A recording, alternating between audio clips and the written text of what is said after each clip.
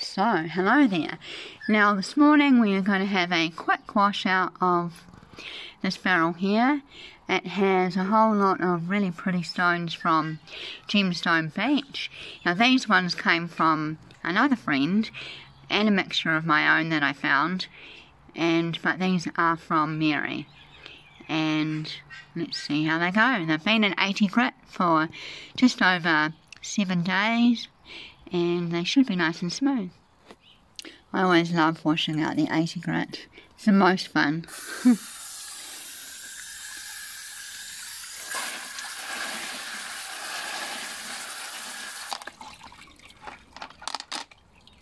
Yeah, these are really nice. These actually came from if you live in New Zealand, trade me auction for Gemstone Beach rocks. So you can actually purchase yourself some. A lot of these are from Slopepoint as well as Gemstone Beach.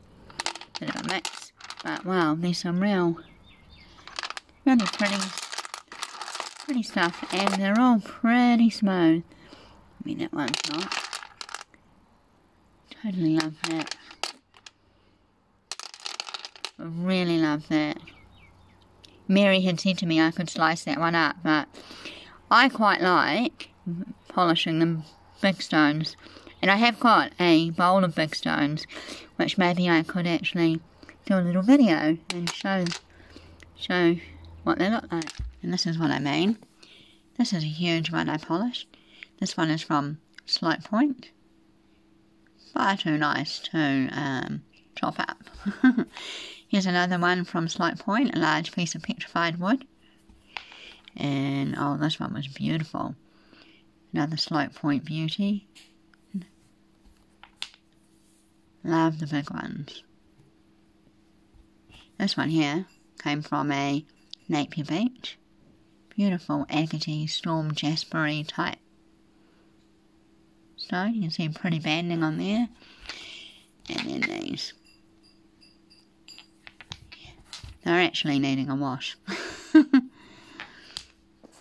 a bit dusty. Anyway, I will continue washing these out, check them all, and these will go to 220.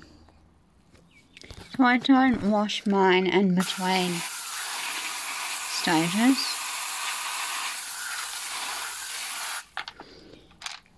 I mean, these are pretty smooth. I mean, we're only going from, and that's a beautiful ball of granite. We're only going from 80 to 220, so they're pretty awesome. So I give them a really good blast with them hose. Pretty quartzite, beautiful Gemstone Beach quartzite. It's got a rough spot. I mean, that could go back to 80 grit, actually. We'll just see. I'll go through them and see how many can actually go through.